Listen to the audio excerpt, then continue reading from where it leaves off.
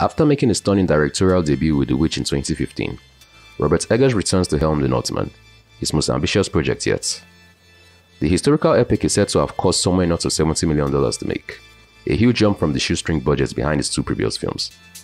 But does all that additional money translate into a better movie, or does his latest film get bogged down by the conventions of blockbuster filmmaking? Hi guys, Michael Abaimi here, and today I'm reviewing The Northman.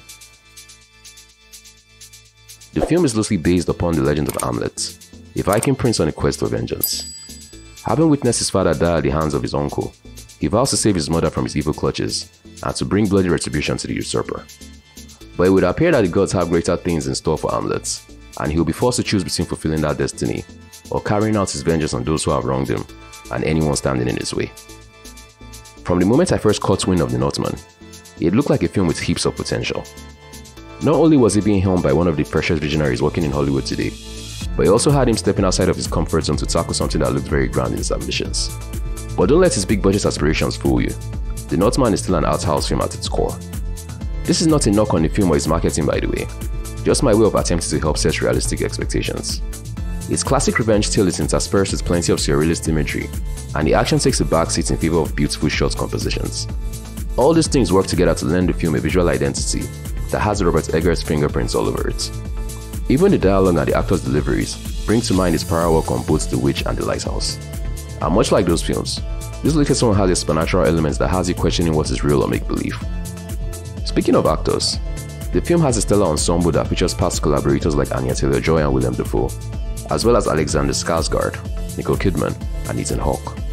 Each one goes above and beyond with their performances, helping elevate the material past the appeal of a typical revenge flick. Gorehounds will be pleased to know that the film wears its R rating like a badge of honor. This is a movie about Vikings after all, doing Viking stuff, and generally being loud and aggressive. There are more than a few decapitations and disembowelments sprinkled throughout the film, but it never becomes needlessly excessive. The Northman marks yet another win for Robert Eggers, proving that he can just as easily excel at big budget productions. It is easy to see where all the money went, with its high production values and mesmerizing visuals.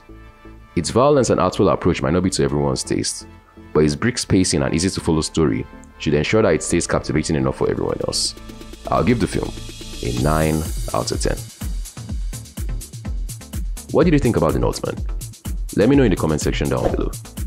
Don't forget to like this video if you enjoyed watching this review, and to subscribe to the channel with notifications turned on if you'd like to see more videos like this in the future. And until the next one, this is Michael, signing off.